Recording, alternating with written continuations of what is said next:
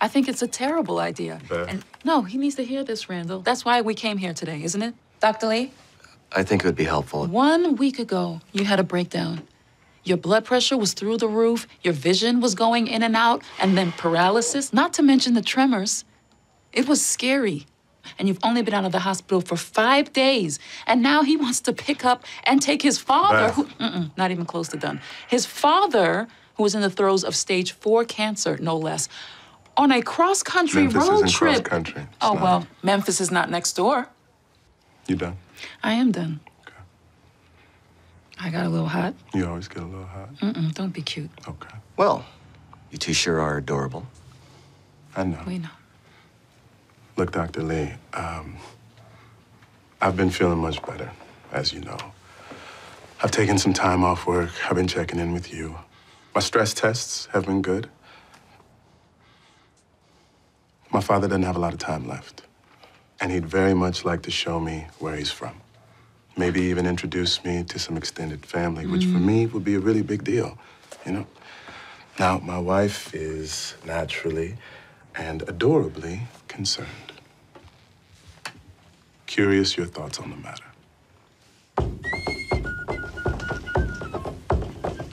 Let's go. I saw that.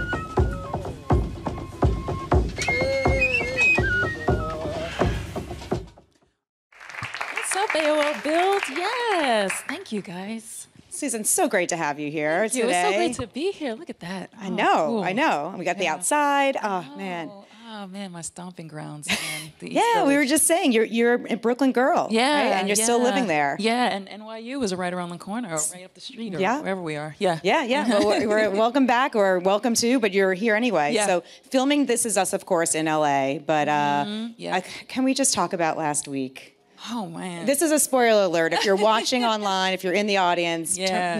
that kind of thing. Turn the volume down for a Yeah. second. So you played Beth on the show, and we lost a major character last week. So that must have been pretty hard. What was it like watching that back, the show? Did you cry? I tried, I went through so much shooting it. You know what I mean? I feel like I experience all my emotions when we kind of live through it as the characters. And then I watch it with a different mind in a way, unless I watch it with people, like if I watch it with friends, then I try to see it as an audience member. If not, I'm still seeing it sort of as the artist, assessing things and sort of figuring things out and then looking at other people's storylines and how it all fits together. But that was a tough episode to shoot. I could not be on set with Ron, and I would look each other in the eye. There's a scene where they're getting in the car to go to Memphis. And I bend down into the car and I look in his eyes and I say, "And you take care of you." And the look Ron gave me, I said, "Ron, stop, you can't do that. You can't do that."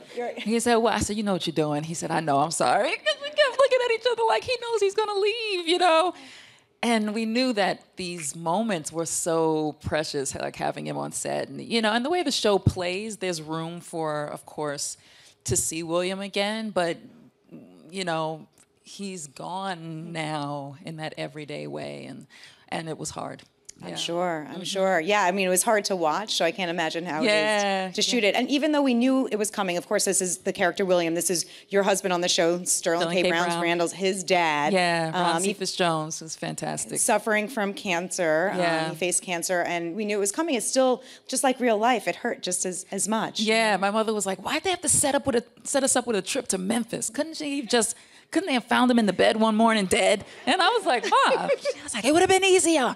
And I was like, "Yeah, well, this idea of them bonding and him Randall getting to meet his family and then Ron, then William doesn't come back, and Beth is, bound to have a hard time with that." Yeah, that was going to be my next question. So the next episode, which airs next Tuesday, not tonight, but a week from today, we're going to see Randall probably come back home. Yeah. And, you're like his rock on the show, I feel. Try to be, How are you going to be there for him, and what can you tease for that? You might have to be there for me. It's difficult, and it hits her. It's going to hit her hard because they started off as strangers. If you watch the show, if you follow the show, they started off as strangers, you know? And then she kind of sort of let him in, you know, and okay, and then he sort of, you know, figures his role out in the family and all of this, and then they become family, and then they become friends, you know? So it's going to be difficult, and she didn't have the opportunity to say goodbye. So there's all of that she's going to be dealing with, and her being his main caretaker in a sense, you know, being at home with him, and you'll find out how much she's helped him in terms of medicine and doctors and all those things, you know. So it's going to have a big effect. Wow, and of course your daughters on the show are probably going to be affected by this as well. Yeah. You know, the I think it's in the previews. I think I can say this much, that that they will take part in how the his memorial happens. You know what I mean? That's sort of their way of being able to process. We did see a little bit of like the celebration in the last teaser of what's going to happen. So Sterling K. Brown, he's wonderful on the show too. He plays your husband, but I understand you knew each other ahead before the How did that happen? Building back there, NYU. So you studied together, right? We didn't, but we went through we went through the same program. We weren't in the same year, but we went through the same program. We knew each other, and so this is my first opportunity to work with him. You know, I'd seen his work, and of course he was at the Public not so long ago, and I went to see his show just because Sterling's in it, and I love him as an actor, and so I've supported his work and things like that. But this is our first time getting to work together is on this show. So what's it like, you know, working alongside him? What's he like on and off set? On set, Sterling is he does the work, man. You know, Sterling he takes the time to do the work. And when we're in a scene, it's all about being there for one another. And then offset, we're just chatting it up. We're just having a good time. You know, we're looking at videos, looking at pictures, taking selfies, you know, and talking and getting to know each other more, because we didn't know each other so well in school. So we get a chance to know each other more, and we have a good time. How would you describe Beth if you had to sum her character up on the show? I think people describe her better than I do. Yeah. You know what I'm saying? Like, I just kind of feel like, I'm still learning her as I go, and I've found a way to enter into her more easily when I want to. But I find, like, I love hearing from people about her, because I feel like people describe her in these ways. I'm like, really? She's that? Okay. All right. You know? And then I kind of just play the truth of whatever I think the scene is. But for the most part, I think she's just somebody who's doing the best she can at any given moment. You know what I mean? With what she has. I don't know that she is too, you know, if she thinks so much about who she is and her, you know what I mean, or how people see her. I think she's somebody who keeps it very real, you know what I mean, at any given time, and is not afraid to do that, which is good. I think she's a very honest person. And I would say loyal, maybe the other word. She has your back. If she has your back, she's gonna have your back, 100 grand, I love seeing the backstories of, you know, of course, the other characters on the show. Do you think we'll ever get to see your character's backstory, Beth's backstory? You know, that has to be a possibility, right? With playing with time and everything like that, and we have the space now to do it because we have 2 more seasons. Have they thought about it that far? I'm not sure, you know, but I imagine that that's an option that's available to us. I know that we will definitely learn more about who she is and her family and her career and all those things. But in terms of how they play that out, I don't know. I don't know yet. How much of you is in Beth? Funny enough, I try to keep them as separate as I can, because I like to play characters. Like, that's how, if I could say, I was raised as an artist, you know, to play a character. Like, don't phone it in, you know. And I'm not saying that is, because a lot of people do play characters that are close to them, and it works. But for me, don't do the work of really finding what about this person might be actually different from you, and finding their individual, unique voice, but how that lives through me. So how I play Beth would be drastically different from how somebody else would choose to play her. But I also am aware when I'm doing like a Sueism, you know what I mean? And I try not to do those, you know? I try to keep them Bethisms.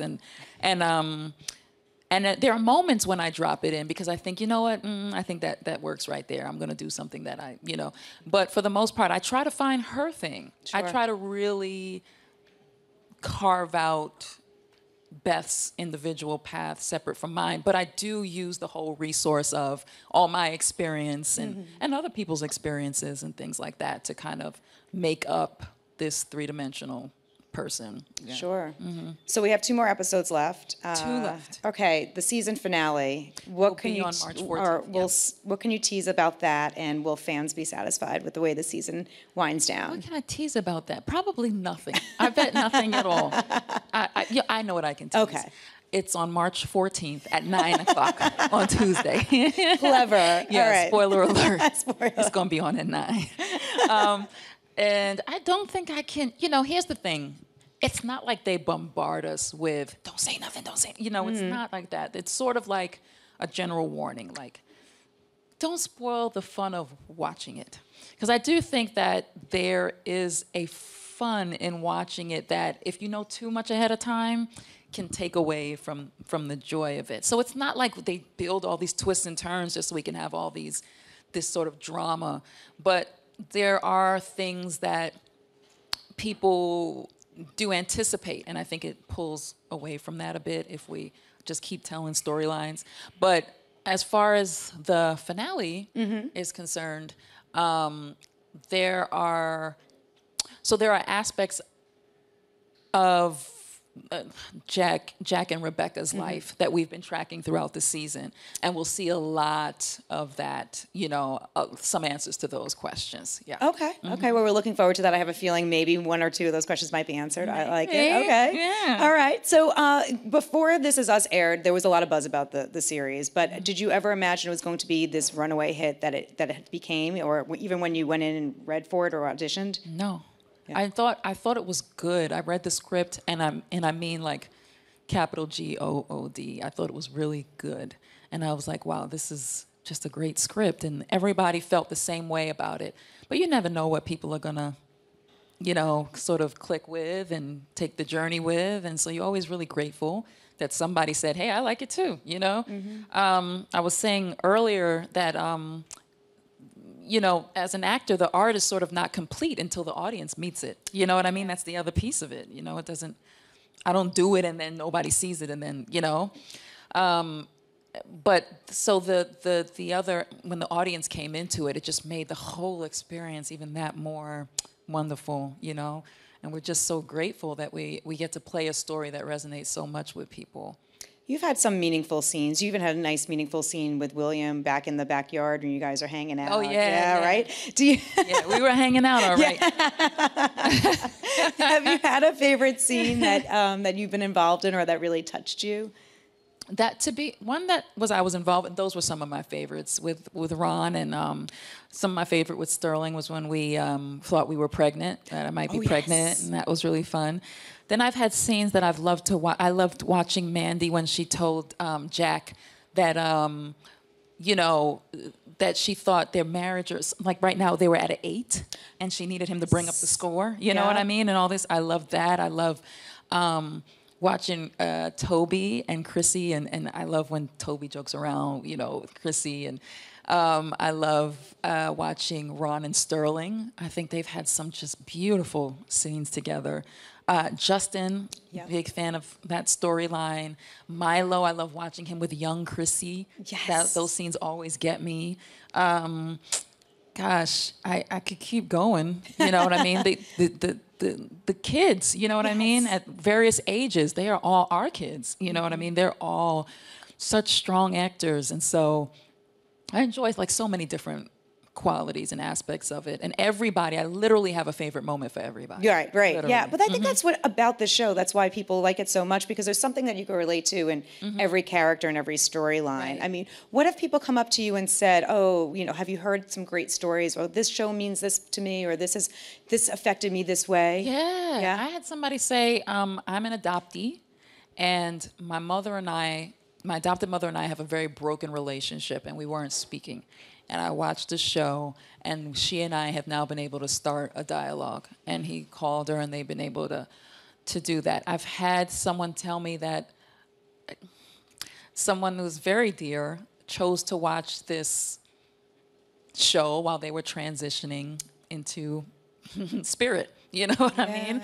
Like there's been some moving stories where and this is why I say, you know, I can't wrap my brain around it sometimes, except to know that it is a gift to be able to be a part of it, and I don't take it for granted. But people have been so specific. I mean, you know, I called my brother, you know, and I told my brother to watch it, and we watched the scene with Sterling, and you know, when they did the big 3 scene, and you know, all of us were in tears because that was like us, and you know, things like that. So people know the moments and they're tracking with us in that way. I've not experienced anything like that before. You know, I'm new to that kind of game. You know, I'm not going to play like I'm not. So I'm very appreciative. Yeah. Yeah. Well, I mean, before this, you've been on well, I know you from Louis. I want to talk a little bit about that. Okay. But you were on plenty of big television shows, but nothing to this extent where it's like every week we see you. Yeah. So has your life kind of personally changed, and in what ways? I try to keep my personal, like my private life, the same. You know what I mean? I don't really want that kind of change in my private life. I just kind of still want to go around and just be Sue. You know what? You guys have no idea what that is, but it's a thing. Just be me and just chill. You know what I mean? But like on the day-to-day in the public, that has changed because people know the show and they know who I am, and so they shout you out, they show you love, and you know, you give it back and that kind of thing. And then, you know, a weekly job, that's different. Sure. Are there any actors in the house? Anybody who's an actor? No? Bless your hearts. Yes. But it's a steady gig. No, we have money. Sorry. Yeah. It's I mean, it's competitive out there, so I know that this is, you know, it's a big. This is us. This is a big deal. Yeah. So we know I knew you from Louis. You play Louis's ex-wife on the series, and I understand that when you read for the part, you really didn't know you were going to be playing his ex-wife, right? No, who would know? I mean, that's just not something you put together. Right. And nobody told me. For the viewers out there, why would we be surprised, right? Because his kids... His children are white. Yeah. Yeah. Right. Blonde hair, blue-eyed white. Yeah. Yeah. Like, so when you popped up, people were like, wait, I don't understand, right? Black woman. They were like, who? Yeah. Did you say the nanny or did you say the ex? You know, and they were trying to figure it out. And it was the ex. And I thought, oh, that's so bold, man. I love that he did that. And he did not try to explain it for a very long time. I think the end of the second season I was in, he added a little line to sort of explain it. But he let it go on for like season and 2 whole seasons before he finally said something about it. And people were just like, okay. You know, and he knows his audience. He knows he has a very smart audience, people who just want to hear story and see people who those stories are embodied by, live it truthfully, and that's his audience. They're like, oh, I can dig it. If that's what you say, we can rock with it. Yeah, we're going with it, right? What's he like as a creative person behind the scenes when you're in scenes with him or whether you're reading the script, et cetera? People ask, like, is he like his character? Yeah, right. I don't think so. Yeah. He comes across as very confident, you know, very much in his own skin. I love it, you know what I mean? And he's just, he knows what he's doing is a strong idea of where he wants to go. He's very creative, smart, funny, cool, laid back, you know? He's sort of like the antithesis of Louis to me. Now, could he get out somewhere and kind of be awkward, maybe? But like when I was with him, he was all those things, and just I admire what he's able to do on that show, with that show, and with other shows. He's like the web series now. Right? Pete and Horace and Pete and all these other things that he's doing really creative, wonderful things on. So I would watch, most of the time I would take the time to be able to watch and observe what he's doing because I want to be able to do those same things, write and produce and be behind the camera and in front of the camera and do all these things at once. And there were days on set when he was literally doing all those things at once. Okay. No, I mean literally. Yeah, because you see in the credits. In front of the camera. We'd shoot something, he'd go back to Video Village, look at it, he'd rewrite something. So right there it was actor, director, writer, and then he would go to his computer and maybe do something like this, which means he knew what edit he wanted because he was going to edit it later. You know what I mean? And then he had to sort of be the executive producer at the same time. People are coming to him asking him questions and things like that. So you got to admire that. That's a mind. That's a really brilliant mind. Yeah, something to learn from too. Yeah. I'm sure you can learn from him as well. That show is not on right now. I know he's going to be bringing it back at some point, so hopefully we'll get to see you if that happens. Hey, I'd love to come back. Absolutely. Well, yeah, In Between This Is Us, I'm imagining, so what's the schedule like for you now that you're done shooting the first season? When do you go back for season 2? I would go back, I believe, late July, early Okay. August kind of thing, so I have a good little hiatus. So what are you going to do? Right now, I'm working on a one-woman show that I've written. Really? So yeah, Nice. so I'm going to be working on that. You know, do the theater, film, looking at film projects and things like that. So that, great opportunity to do television, and we can do all these other things at the same time. So I'm going to take advantage of that. Okay. opportunity. Yeah. Anything you could tell us about the one-woman show? Like what the premise is? Yeah, it's about an understudy who never gets to go on, and so she kind of learns how to perform the whole piece by herself backstage and play all the characters and all the roles of this play that she loves so much, and it's around Shakespeare's Measure for Measure. Yeah, that's very cool. Yeah, Okay. it's really fun. It's really fun and funny because she's like your average chick, you know what I mean? New York girl. And to see her go back and forth from being, this everyday person and jumping into this classical thing, and speaking about how much she loves it and the passion that she has for it. And she plays with the audience. It's a lot of improv is in it, comedy, and it's fun for me. Yeah. Well, we hope to see that one day soon. Yeah. And before we wrap up completely, I'd love to hear a couple of questions from the audience. We got one right here. Oh, hey. So first off, I really love you in the show. Thank it's you. Really, really What's your great. name? I'm sorry. Brett. Brett. Yeah, nice to meet you. Nice to meet you.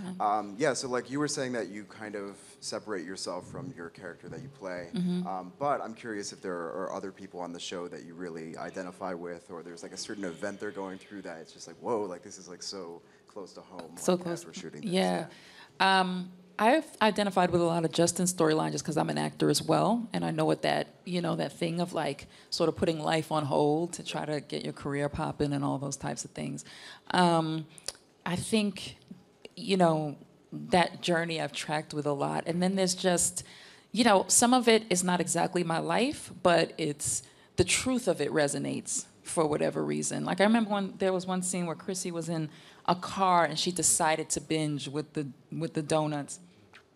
And it didn't have to be donuts for me, but I know that point where you said you weren't going to do something, and then you just go, forget it, I'm going to do it. And it's just that, and then you start doing it, and it feels good, and it's not going to be good. But to see the disappointment she had with herself, but that she had to, like, resign to that moment, because that's just what it was. Those things live in me, So it may not be the exact thing, but whatever it is about it resonates. Yeah. Oh, next. Hi. My name is Sarah. Hi, Sarah. I watch the show with my husband, John. do? And one of the things that we love is the representation of our love with Beth and Randall's character, just that black love that's represented there. Yeah. And I just want to know, are there any moments where you get the script or any moments in the writer's room where you're like, no, Beth wouldn't say that, or no, Randall wouldn't say that, or because it just feels so, when we're watching it and like, oh yeah, that's me, I would definitely say that, or yeah, that's Randall, oh, you would definitely, that's you, John. So Yeah. are there any moments like that where it just feels like, maybe tweak it like this? I want to just shout out our writer's room because it's rare. Do you know what I'm saying? They have their ear to the ground, man. They really write in a rhythm and a way that we speak. Now, there are moments, there's certain words that I'm like, oh, maybe she wouldn't say that word. You know what I mean? But it's small things. And then, like, we can play with it if it really feels just like that really doesn't live in my body that way. I have to kind of say it like this. Then we have the freedom to do that. Because I think what they want most on the show is for it to resonate as truthful. So if that comes from our input, they're happy to have it. But they are very good at putting it on the page first. And then sometimes we just, let's do it your way, and then I'm going to do it an alternate way like this, and whichever works in the edit is what we'll do. But it's one of the comments that we've gotten the most about people. I've had people text me like, my brother hit me, he was like, I know you ad-lib that Cisco line. That sound like you. And I was like, no, they wrote that. He said, that wasn't you. No, they wrote it.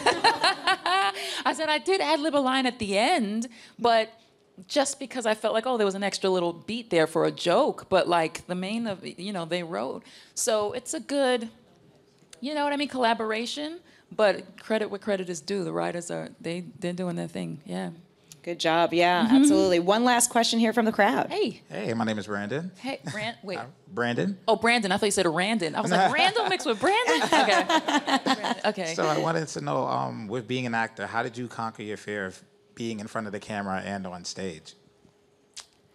I conquer that, any anxiety with that leaves when I have proper preparation. So when I'm prepared for a scene, I don't feel nervous because I feel like, look, the thing I get to do is the thing I love to do. You know what I'm saying? So in some sense, innately, it comes with an audience, you know? So I don't fear the audience, and I feel like we're all there to enjoy it, you know? But I have this recurring dream. Okay, we go in there, I guess.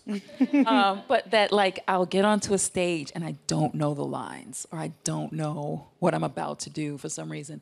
And it is the worst feeling to me. And that I think out of anything would shake me up. But if I'm prepared for it and I've done my homework, then I usually feel really good about giving it away, you know? You kind of have to give it away, or else it's not acting, you know? Yeah. Great. Thank you. Yeah. Thank you for your wonderful questions. And Susan, thank you so much for coming by Thank you, today and bringing This Is Us into our living rooms and into our lives every week. It's been great. Tuesday nights, not tonight, but Tuesday nights, 9 p.m. NBC. Yes, we're preempted back tonight. Yeah, but we're back. All right, give it up one more time for Susan. Hey, you guys.